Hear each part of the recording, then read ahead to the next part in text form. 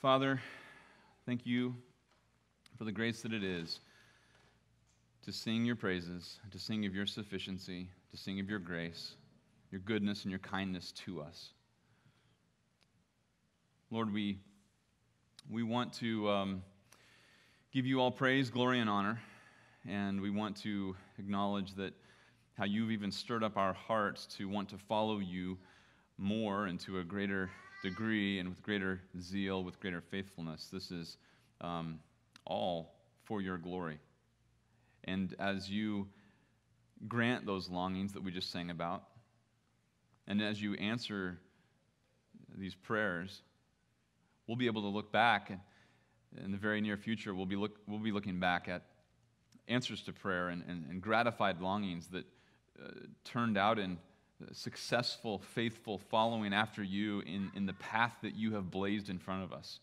And we'll be able to look back and see obedience and see joy and see yieldedness and see Christ-likeness formed in our lives and be able to say that this is indeed your doing. We'll give you all the credit and all the glory and all the honor for what you alone could produce as we strive to follow you. So, Lord, as we turn our attention to your word this morning, I do pray that your truth would continue to equip us. Your word is going to not only show us your glory in the way that we need to see you rightly, but especially this morning, it will show us rightly the way we need to see ourselves. And so I do pray that it would have its quickening effect, that it would produce fruit, and that we would leave here changed, not in some sort of mystical moment, but by way of conviction, that we would walk out of here changed. In your name we pray. Amen. All right, you may be seated. Thanks for your singing this morning. Isn't it great how singing corporately is always a ministry one to another? You know, Paul says we're singing to the Lord, we're worshiping the Lord, but you're singing to one another. So, you know, the louder you're singing, the more you're singing to me and me to you. So some of you are ministering to me much more than I would be to you if I were singing right in your ear. But nevertheless, the content still ministers to me. And I just love that. I love that aspect of corporate worship. So I'm very grateful for that. I want to begin this morning looking back at what we've already looked at in Mark for a moment. We're actually not going to be in Mark this morning. We're going to be in Psalm 51. I think you'll see why. I want to explain why if it's not immediately obvious. Look at Mark chapter 1. This is where we've been in this introduction. Mark's introduction to his gospel. It goes from verse 1 through verse 15. And it's really bookended by the preaching of repentance. First of all, notice in verse 4, John the Baptist appeared in the wilderness preaching a baptism of repentance for the forgiveness of sin.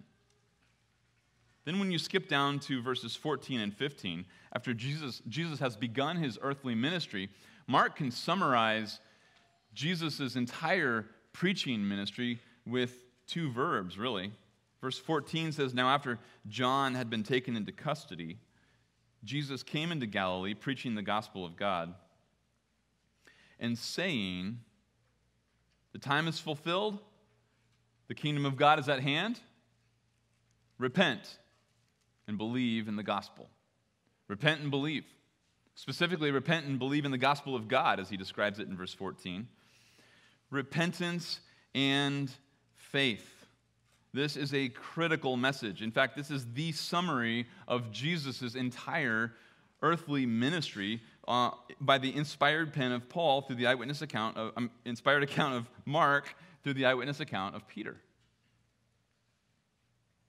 Now, the reason why I want to take a brief pause on our exposition of Mark is not because there's anything lacking in Mark. Mark lacks nothing. In fact, what's so profound about Mark is that as we get to especially chapters 8 through 10, Jesus is going to walk the disciples through 3 chapters of training them in what it looks like to believe the gospel of God and to live out repentance. And so there's literally no lack in Mark. This is not because of any other reason than the fact that I'm a little anxious to get to some of those truths, and I don't want to skip the rest of what's between verse 16 and chapter 8. And so I was thinking about it, and I thought, what would be really helpful for us is a little bit of a template a brief pause where we could look at some scripture together as a church and examine what would it look like to live out repentance and faith. When Mark can summarize Jesus' message, repent and believe the gospel, that is the fundamentals of Christianity. Think about this. This is the arrival of God's own Son, Jesus Christ himself. Jesus is the Word of God. I mean, think about that very label, the Word of God. He is the expression of God. He is the living sermon of God the Father, and his message is very clear. Repent and believe the gospel. You're familiar, if you're a sports fan, you're familiar with the famous coach Vince Lombardi. So after they lost the Super Bowl to the Eagles in '61, they come back for spring training, and there they are, and he starts with the fundamentals. He holds out a football and says, "Gentlemen, this is a football." He goes back to the fundamentals because he knew that was critical for them to do better the following year, and then, of course, they turn around and win the Super Bowl that year. In Christianity, I think we've lost sight of the fundamentals. It's as though Christ himself are saying, "Christian, this is Christianity," and he's holding out repentance and faith. Here's the fundamentals. This is essential, the non-negotiable for what it means to follow after me. We've lost sight of the fundamentals. We're embarrassed by them. We ignore them. We neglect them, or we just disagree with them. It would probably be difficult for me to point to examples of Christianity where large Christian movements as a whole would reject those fundamentals outright. That's actually quite uncommon. It's more common that we would just neglect them, never talk about them, practice ministry and live life in such a way that we would neglect the implications of what it really means to believe, what it really means to repent. Let me develop this a little bit to try to clarify what I'm getting at here. Whether we like it or not, most of us have been very affected by, for lack of a better term, American evangelicalism. And I trust that that's a vague enough term to be utterly useless. So it's like, what does that even mean? But I think we could probably all agree that there's this general Protestant, Trinitarian, Christian type of religious impetus in our culture that highlights and gladly talks about the name Jesus Christ and would generally be zealous to influence the world around us for better. And I think that's hopefully innocuous and general enough to describe everybody in this American evangelicalism. I trust that's a broad enough description to include Christians who are so broken over their sins that they desperately want everyone around them to hear about the only Savior, Jesus Christ, who could possibly atone for their sins, provide righteousness, and prepare them for eternity. But it's also a broad enough description to include those quote-unquote Christians who believe that too much talk about sin is a distraction.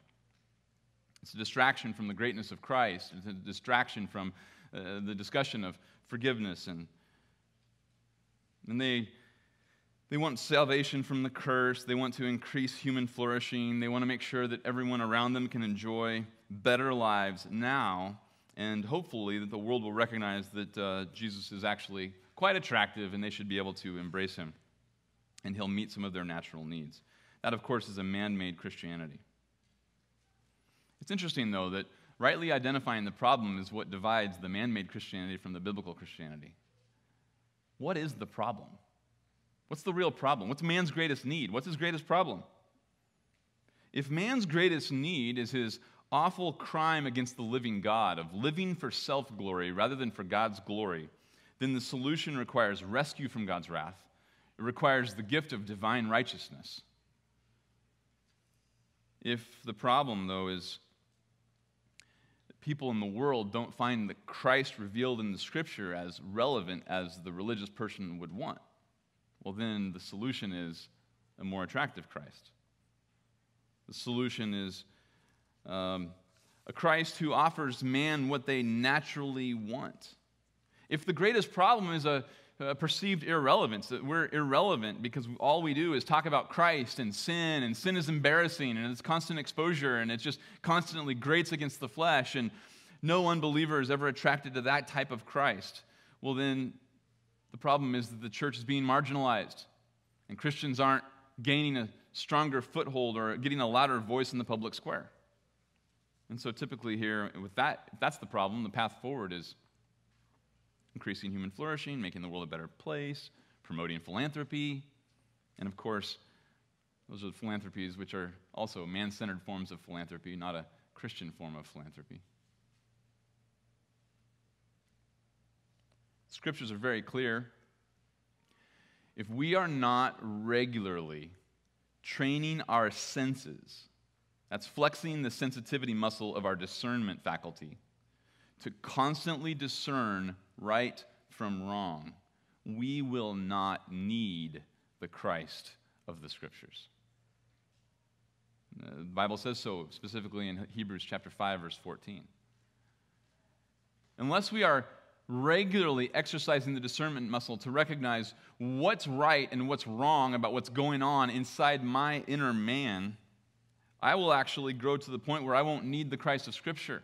I just need some generic solution.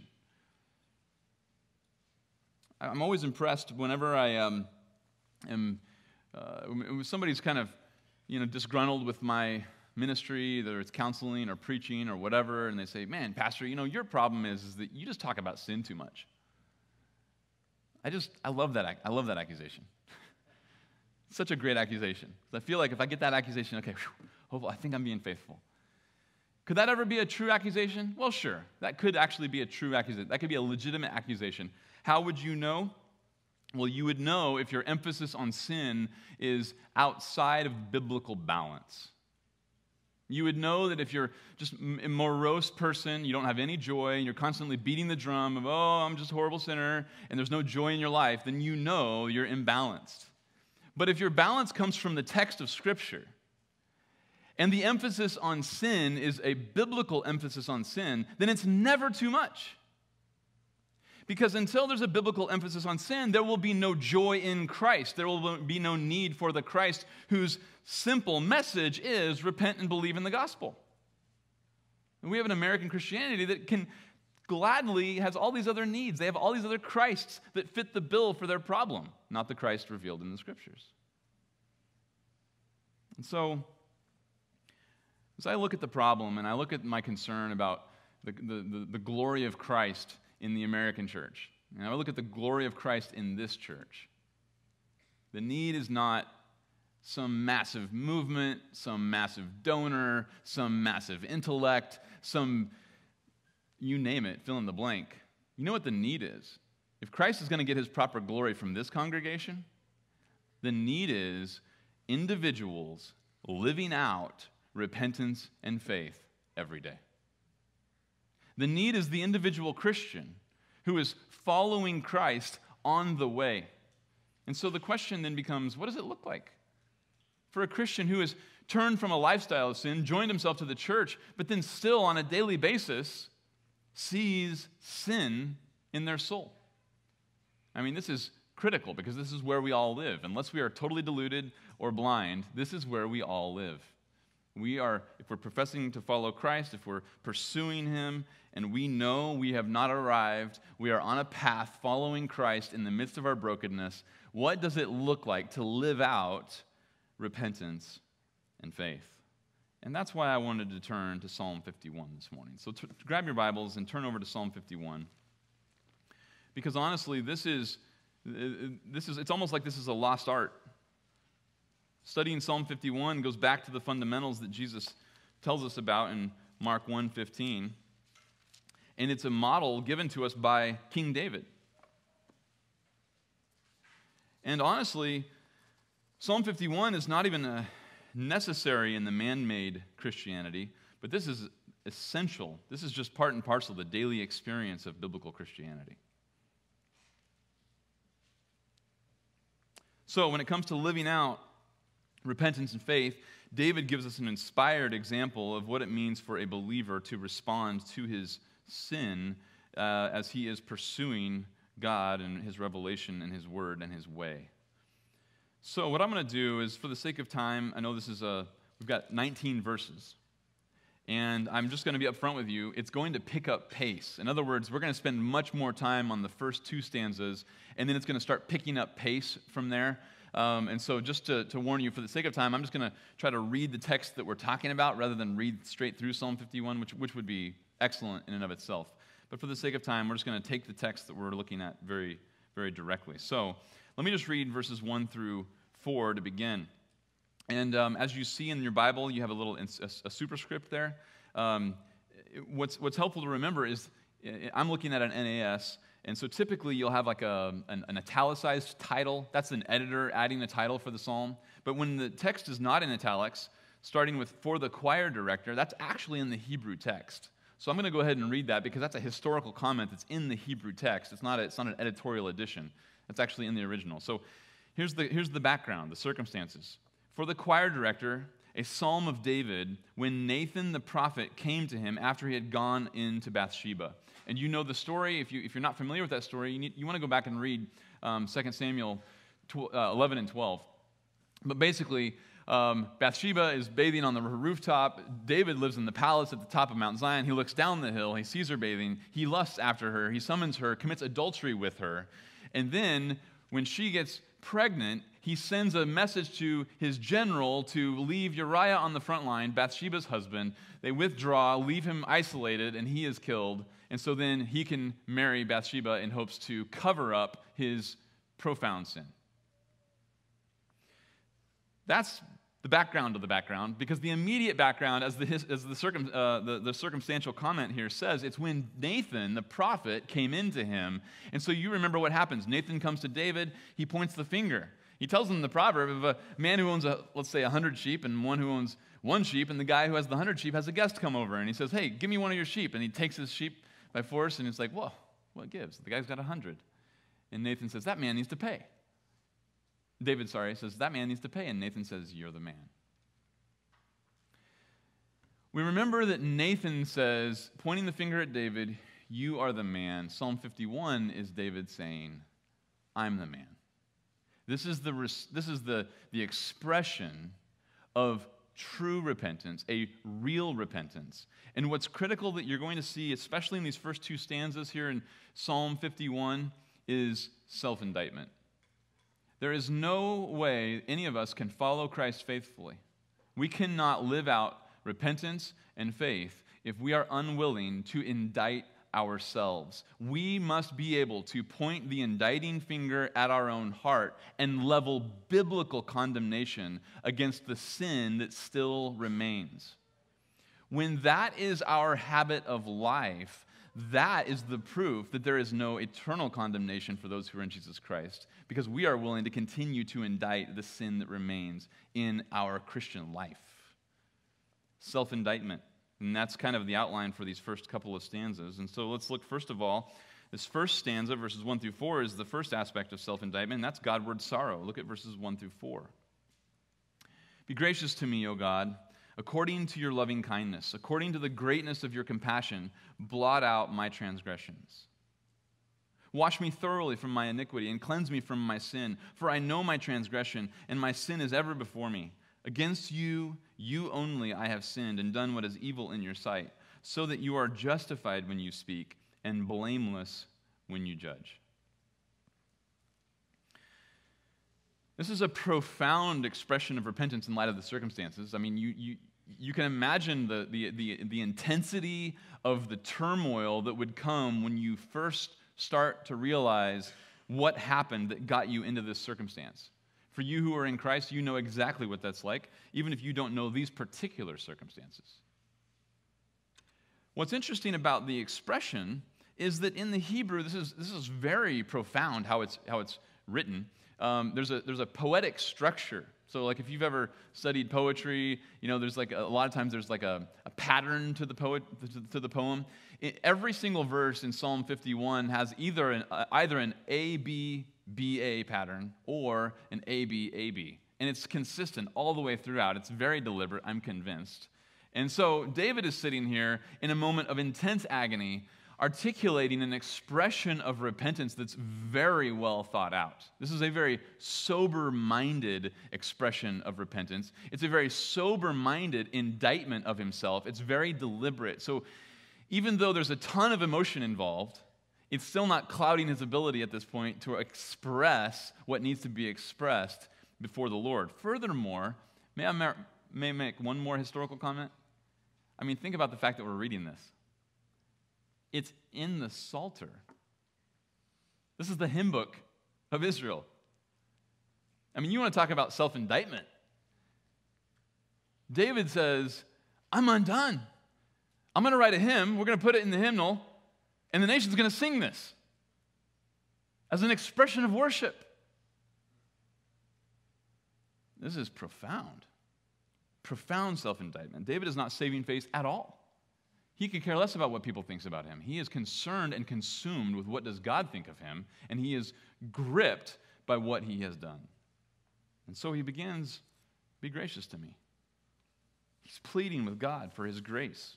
He's begging for grace, and then in 1b, he's begging for God to blot out his transgressions.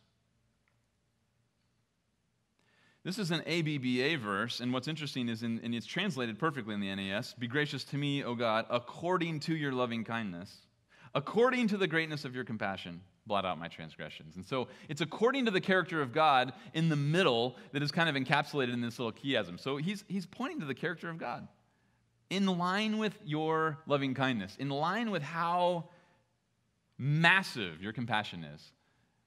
That's why I'm appealing to you to be gracious to me and to blot out my transgression. Spurgeon said, this is the same as praying, act, O Lord, like yourself. That's such a sweet prayer. God, would you just go ahead and act like who you are? Because I'm just appealing to you as a filthy sinner here. I'm appealing to you on the basis that you are infinitely loving kind, you have infinite loving kindness, and you have this magnanimous compassion. David is appealing to God for forgiveness, not primarily because David needs it, but primarily because God is glorified in giving it. How profound is that act of repentance right there? It's an act of repentance that's primarily Godward, not even man-centered. Let me show you another example of that real quick. Look at Psalm 25. This is one of those verses that just has continued to minister to me through the years. First of all, in verse 7, David writes, do not remember the sins of my youth or my transgressions. According to your loving kindness, remember me. So in line with how loving kind you are, I want you to remember me in line with that attribute. Consistent with that attribute, Lord, view me through that lens. And then he says this, for your goodness' sake, O Lord. What does that even mean? For the sake of your goodness, God, would you view me that way? Because I have nothing to appeal to except the basis of your character. I can't say, forgive me because I deserve it. I can't say, forgive me because I at least did something else to make up for it. I can't say it on any other basis than on the simple fact that you'd get glory for your name because you'd show yourself as good to your world, to your creation. Look at verse 11. For your name's sake, O Lord, pardon my iniquity, for it's great. I mean, what an expression that is. This is an expression of repentance. It's asking God for grace and forgiveness because, not first and foremost because I need it, and we all do. First and foremost because it would be for your name's sake, God. Here's the offer, Lord. I got an offer for you. I bring this whole massive mountain of liability, this heap of guilt. I've done nothing but fling mud at your glory, and I am infinitely guilty for that. So let me just bring all of the crime, all the guilt, and the sentence and the liability to this equation. And then you can just wipe it out for the sake of showing how great and how good you are. I mean, the appeal is so God-centered. And that doesn't let up. All the way through this stanza, everything is God-centered. It's a sorrow because his grief, his sin, his crime, his guilt is against God. And so verse 2, back to Psalm 51. Psalm 51, verse 2, he says, Wash me thoroughly from my iniquity and cleanse me from my sin. Notice, this cuts through so much pretense. Notice there's nothing here about the actions. There's nothing here about the externals. He's asking God for internal cleansing. I mean, this is a Godward sorrow because it's like, have you ever changed your clothes in the middle of the day? You probably have done that because you realize, this isn't going well. I need to change my clothes. Maybe you had a day off, and so you went running in the middle of the day. And in Arizona, you're gonna smell a certain way after running in the middle of the day, right? And so you have to change your clothes. Or you ate lunch, and you got to go meet somebody, and you got spaghetti sauce all over your shirt. Now, that's not gonna go well. So you change clothes. You don't need clean laundry unless you're aware that it's dirty. But the laundry analogy doesn't quite work because that's still external. And so Spurgeon said it this way, that the hypocrite is content if his garments be washed, but the true beggar cries, wash me. Wash me.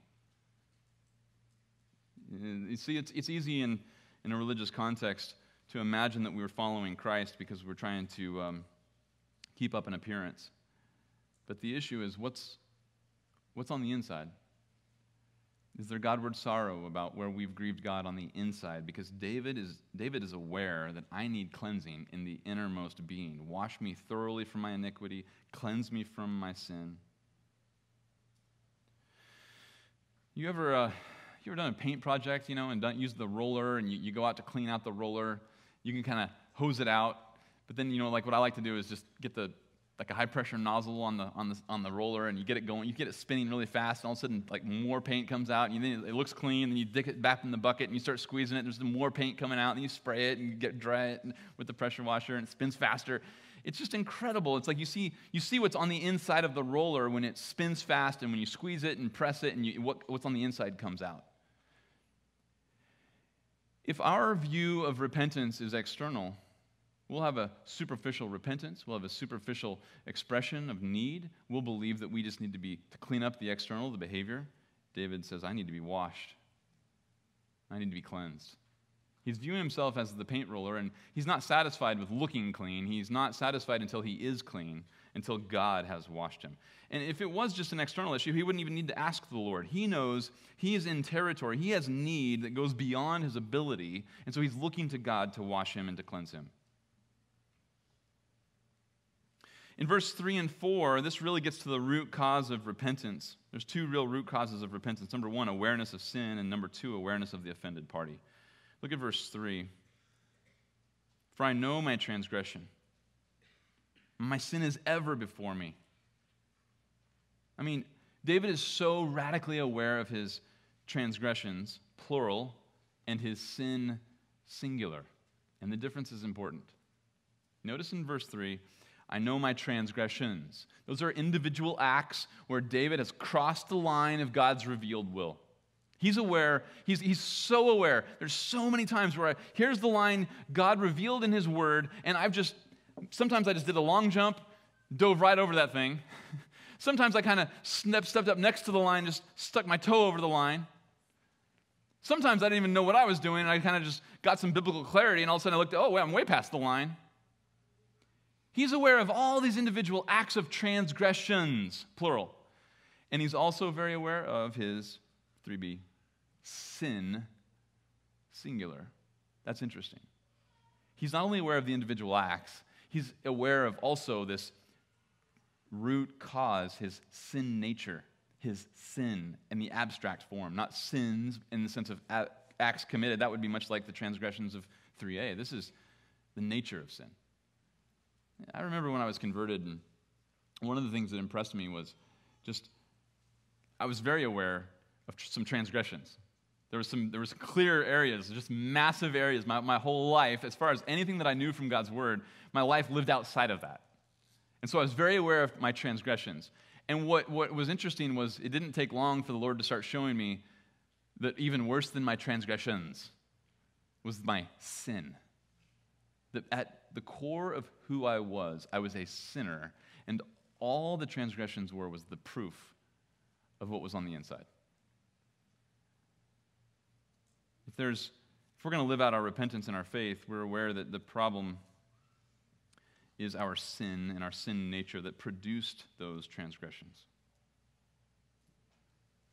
And I'll just say this too, just if this is helpful, believer, we need to constantly equip ourselves to think biblically about our sin. I just never cease to amaze myself at how wicked my sin is, but I should never be surprised because the Bible is so clear. In fact, I don't want to summarize it. I want to read it to you. I'm going to read to you Psalm 36. Listen to what Psalm 36 says about the effect of sin in the ungodly. Psalm 36, verses 1 and 2. Here's what sin will do to you.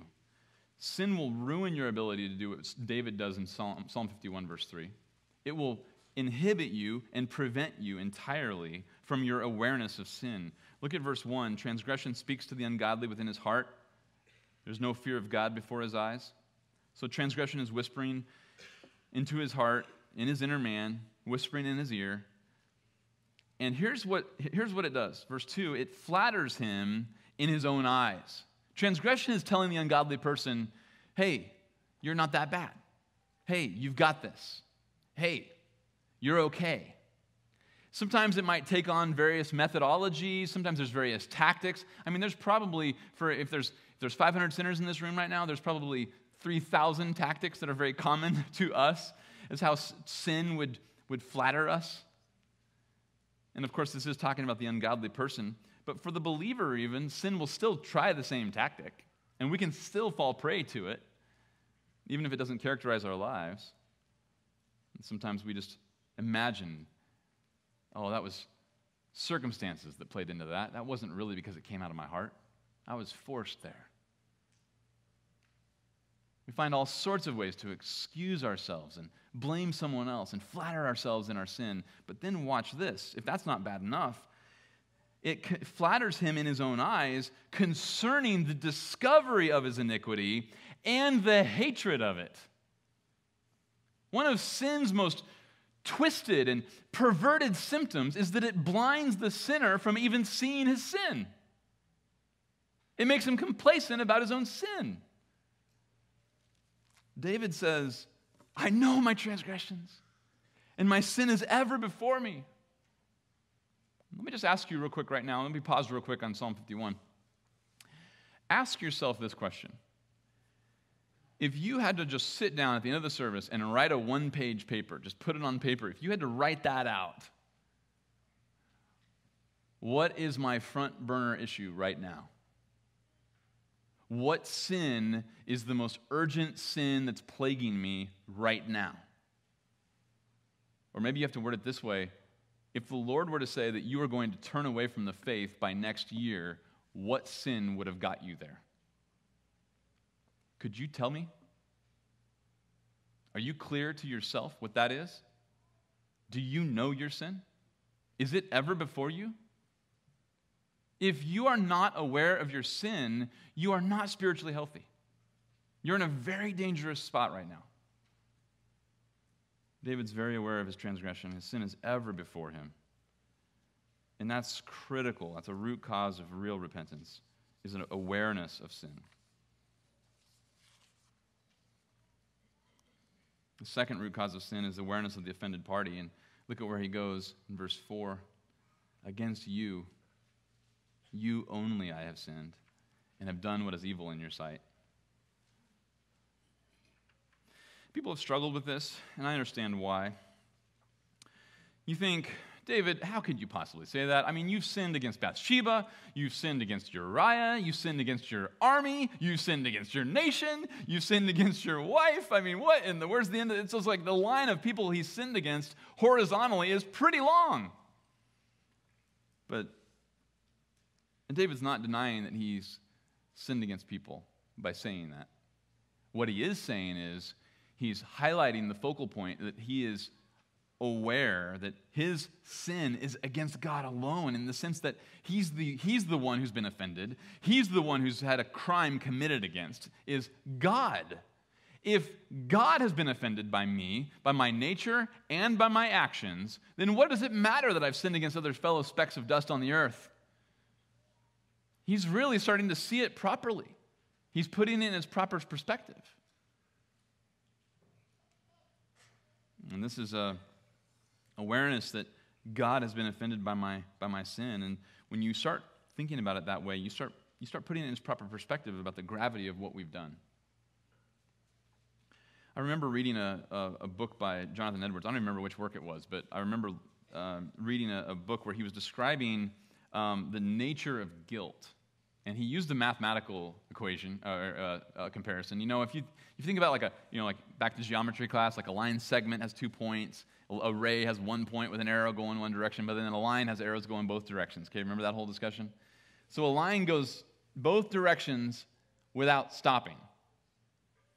So if you think about it this way, it doesn't really matter the scope of the sin if that line is a sin. It doesn't really matter the width of that line. It's always a line because you've sinned against a holy God. It goes infinitely in both directions, and so the guilt associated with any sin is infinite. And I remember being struck by that. Any wayward thought, inclination, desire in my heart, any thought, thunk in my mind that's not true and a corollary to what God says in His Word is so far beneath Him as to insult Him, to make me infinitely guilty, because that's a crime against Him. Against God, God only, I have sinned.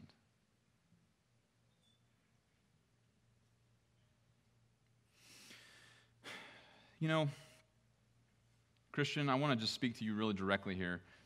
We've looked at 3.5 verses of an expression of repentance, how to deal with sin post-conversion. And I want to ask you if you're weary. I want to ask you if you feel like you're failing. And you feel like, man, I think I turned from my sin, but it just doesn't seem to let up.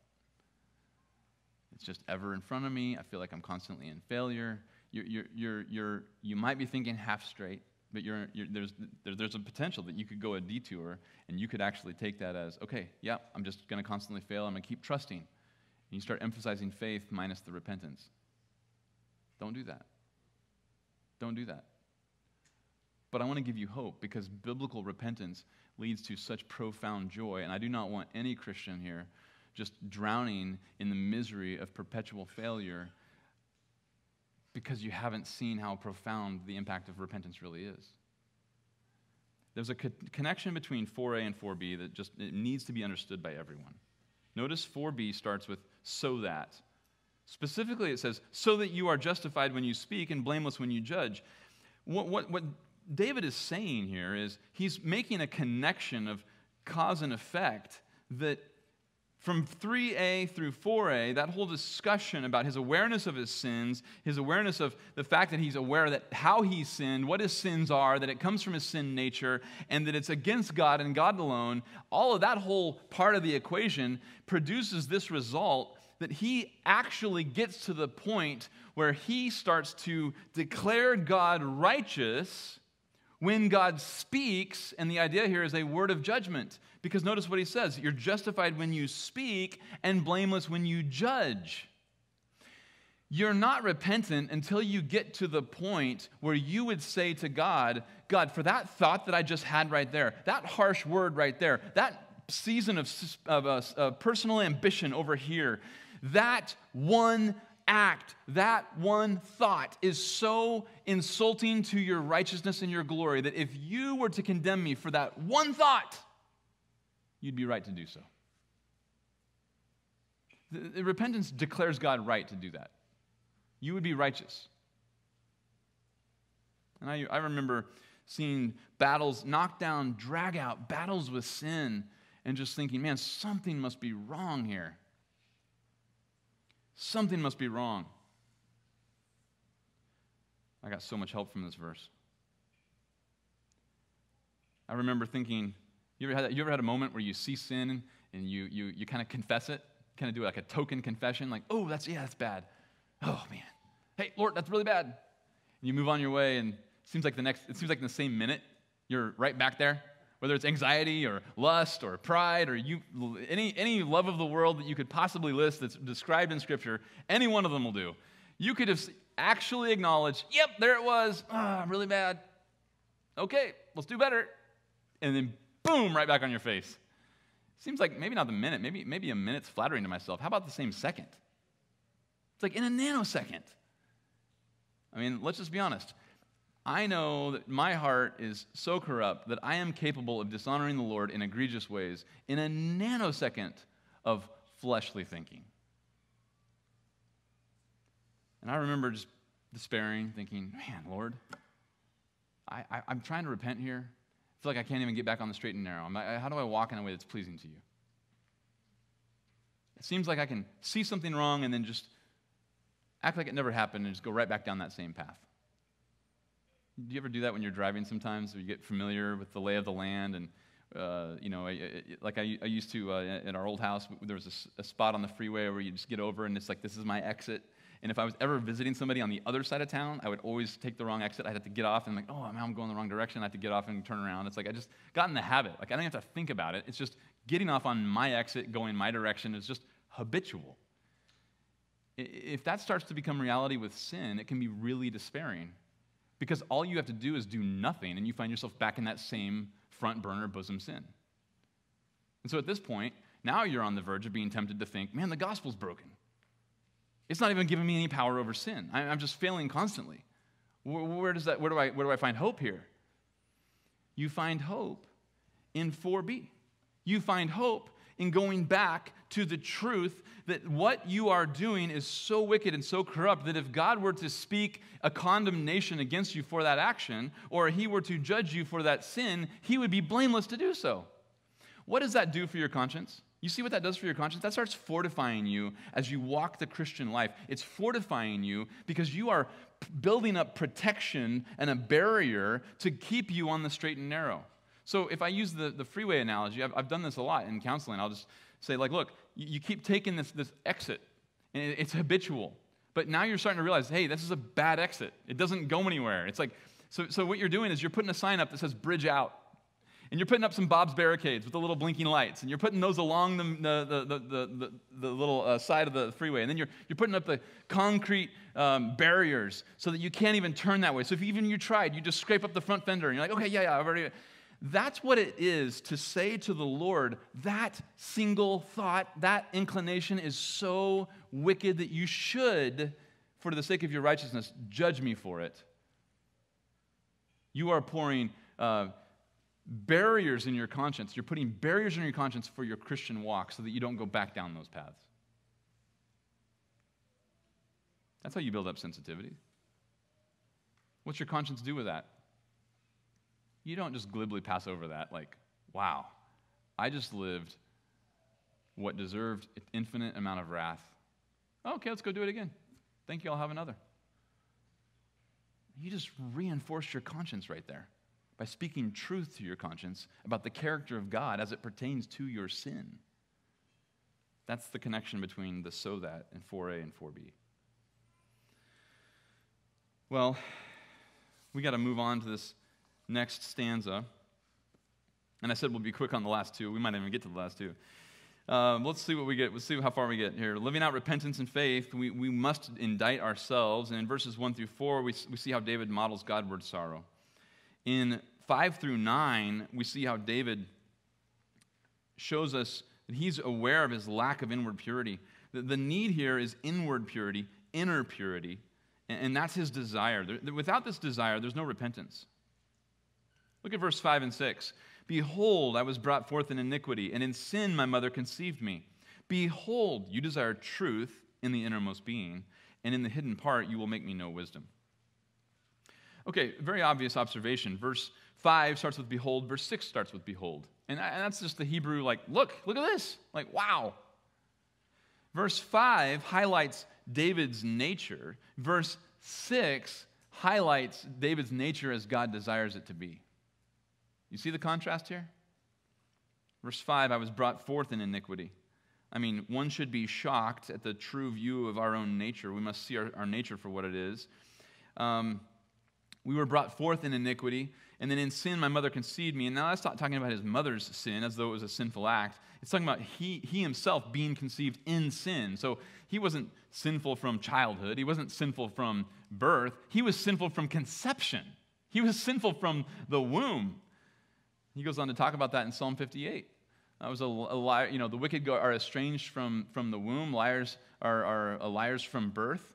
Even before we lack the ability to tell lies, we're liars by nature. That's what he's pointing out in verse 5. Look at this. This is who I am by nature. I'm so corrupt that it's natural to me. But then look at this, verse 6. You, God, you desire truth in the innermost being. God wants truth to be reigning in the innermost man. He wants truth to dwell there, to rest there, to reign there. And in the hidden parts, he wants to show the sinner, those who follow him, he wants to show them wisdom.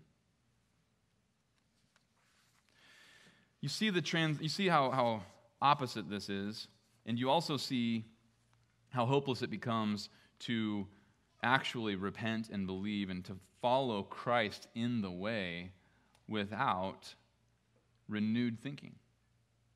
Without truth in the innermost man, we can't follow Christ rightly. Without truth in the innermost man, we will deceive ourselves every time.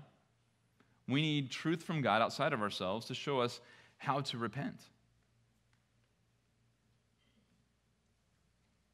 I think one of those knockdown, drag-out battles was several years ago, I remember, with a particular form of selfish ambition.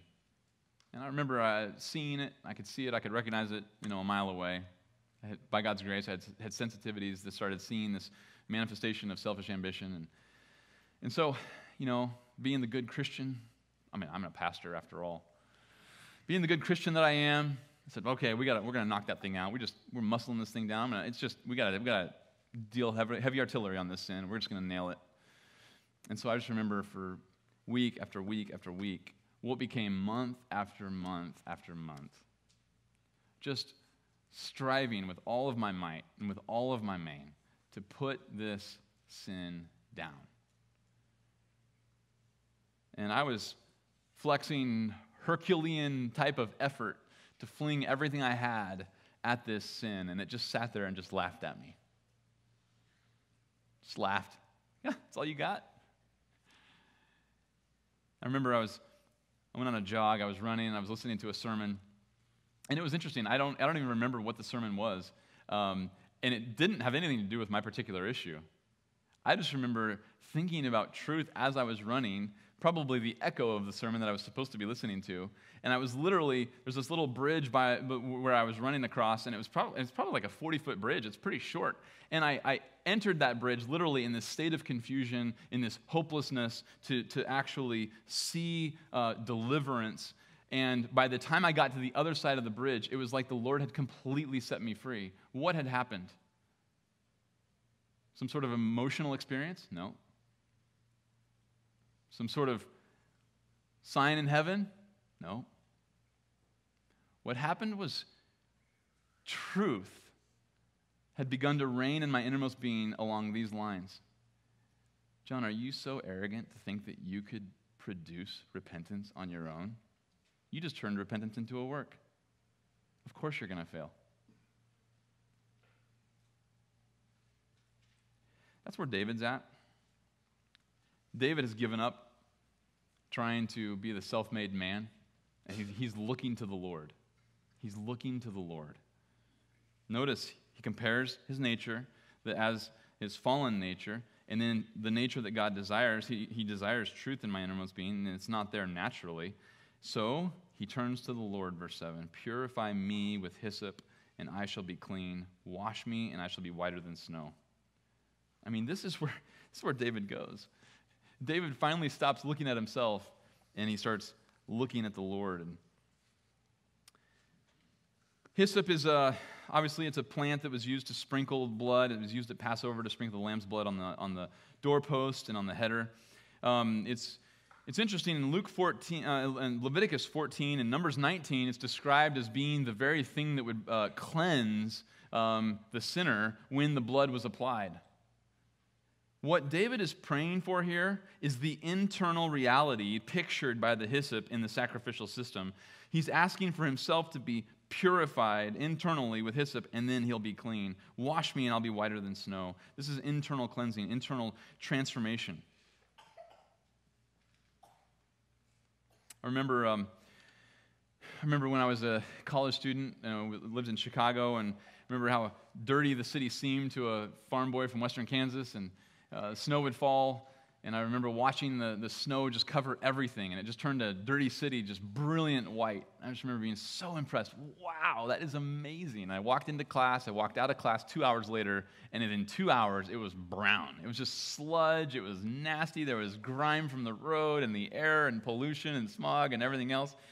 And I thought, that's actually a helpful picture of self-made repentance versus Godward repentance. We can try to produce repentance all we want. It's going to be nothing more than our human effort trying to accomplish righteousness. We can cover up what's on the inside with changes on the outside, and that's going to be nothing more than sprinkling snow over a grimy, filthy heart. But when God cleanses the heart, then there's true change. There's true change in the behavior because there's been true change in the nature. Finally, look at verses 8 and 9. Make me to hear joy and gladness. Let the bones which you have broken rejoice. Hide your face from my sins and blot out all my iniquity. Notice the coupling here of joy with the removal of sin. This is a true spiritual joy. This is true Christianity. This is true righteousness, is when your guilt against God has been taken away. You know that there are certain things that no one on the face of the planet will ever know about, but God knows about everything.